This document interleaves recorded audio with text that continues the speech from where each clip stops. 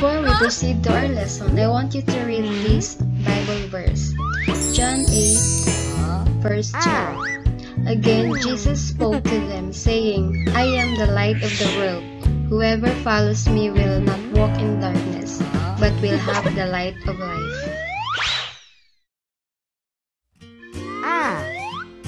Good day, everyone.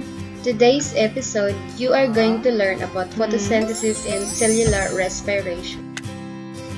So here is the main target of this lesson. You're going to differentiate basic features and importance of photosynthesis and respiration. But before that, we have vocabulary words. You're going to give the word based from the definition.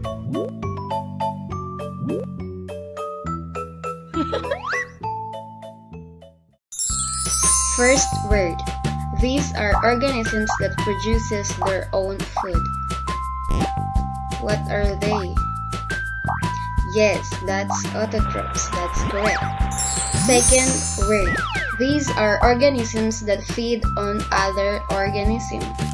What are they? Yes, they are heterotrophs. Very good. Third word. It refers to a green pigment present in all green plants. It's also responsible for the absorption of light to provide energy for photosynthesis. Anyone? Yes, that's chlorophyll, correct. Fourth word. These are tiny openings present on the epidermis of leaves. What do you call that one? Very good, that's stomata. Fifth word. It is a carbohydrate or also a source of energy. Okay, that's glucose. Lastly, it is an energy molecule or it means adenosine triphosphate. That's correct, ATP. Before we proceed to the lesson proper, I have here a short game. It is called 4 Picks 1 Word. You are given 4 pictures, but your answer is only 1 word. Okay, are you ready? I will give you 5 seconds to answer each word.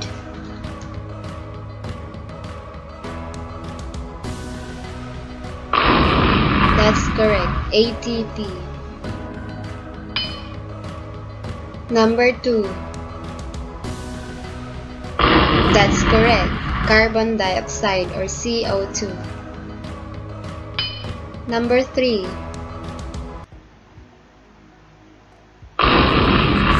Sugar, that's correct. Number 4.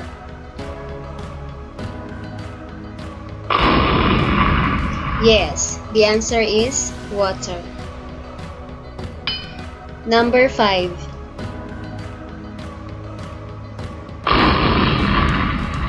Oxygen, that's correct. This is the list of words from the game. ATP, CO2 or carbon dioxide, sugar, water, and oxygen.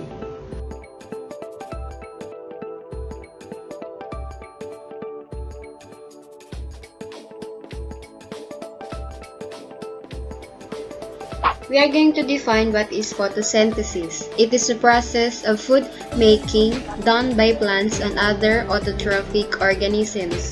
The presence of chlorophyll enables these organisms to make their own food. Here, all green plants has green pigment, so that's what we call chlorophyll. So it is also responsible for light absorption.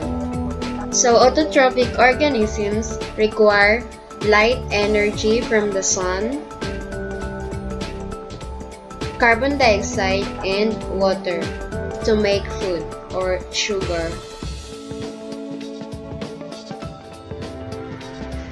Here are the key concepts of photosynthesis. First, the plant draws up water through its roots. Second, The leaves take in carbon dioxide from where? From the air. Third, the leaves trap energy from the sunlight.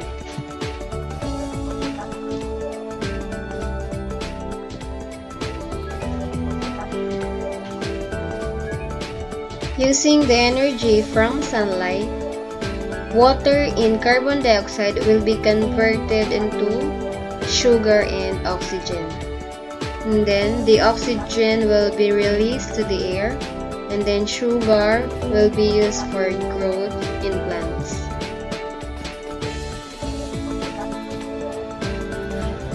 Where does photosynthesis takes place? Well, in plants, photosynthesis primarily takes place in the leaves and little or none in stems, depending on the presence of chlorophyll. Where does gas exchange happen? Gas exchange occurs in the stomata. It is mostly found under the leaf. It is the photosynthesis equation. Say you have carbon dioxide from the air, water absorbs by the roots, and then you're going to need light energy from the sun. Then the byproducts or the end products should be glucose or the sugar and oxygen. What are the starting materials needed in photosynthesis? Your answer should be water, carbon dioxide, and light energy from the sun. Question number 2. What are the end products of photosynthesis? Your answer should be glucose or sugar and oxygen.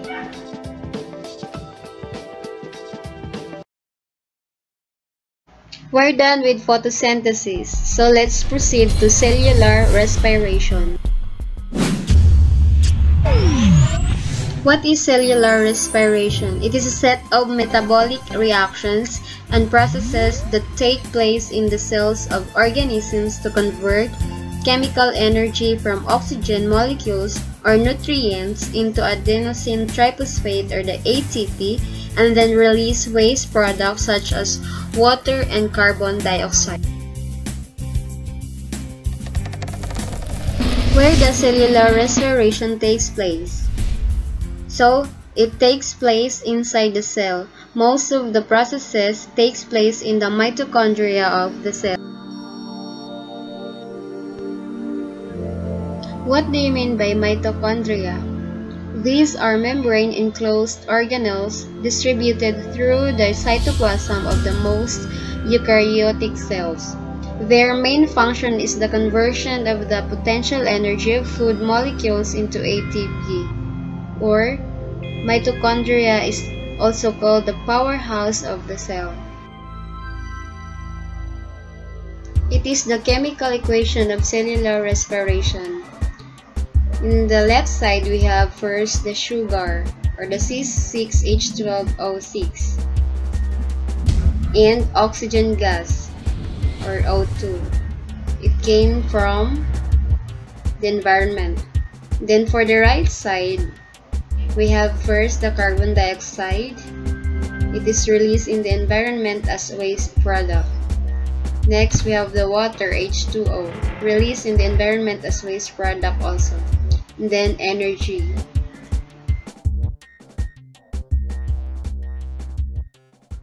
What are the starting materials of cellular respiration?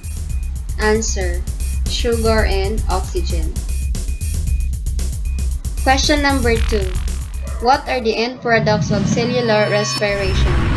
Answer: carbon dioxide, water, and ATP or energy.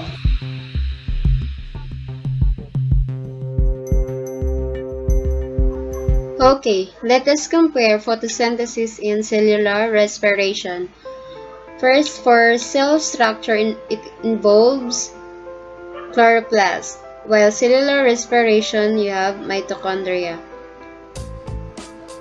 For raw materials, We have water, carbon dioxide, and light energy. For cellular respiration, you have sugar and oxygen. For end product, for photosynthesis, you have sugar and oxygen, while cellular respiration has water, carbon dioxide, and ATP. For energy requirement, photosynthesis has light energy, while cellular respiration has ATP. Write the chemical equation of the following. We have photosynthesis and cellular respiration.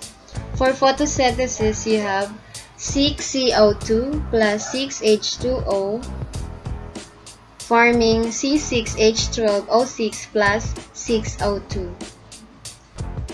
For cellular respiration, you have C6H12O6 plus 6O2 forming 6CO2 plus 6H2O plus ATP.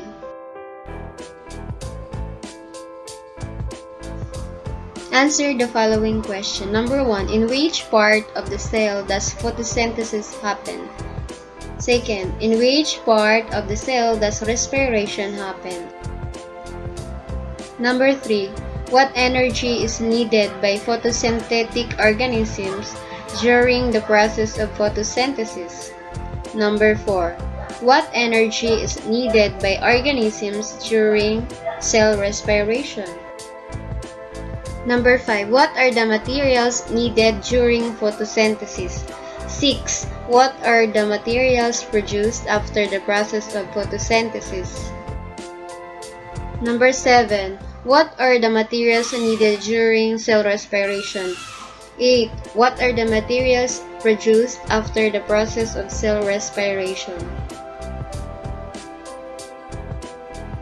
Number 9. Describe the materials needed during photosynthesis. Where does they come from? 10. Describe the materials needed during cell respiration. Where does they come from? The answers are 1. Chloroplast, 2. Mitochondria, 3. Light energy, 4. Chemical energy, 5. CO2 and H2O, 6. O2 and glucose, 7. O2 and glucose, 8. CO2 and H2O, 9. The materials needed are products of cellular respiration, CO2 and H2O. Number 10. O2 and glucose.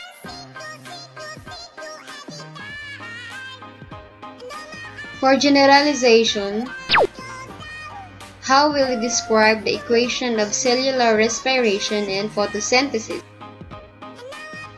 Here is the chemical equation of photosynthesis and cellular respiration.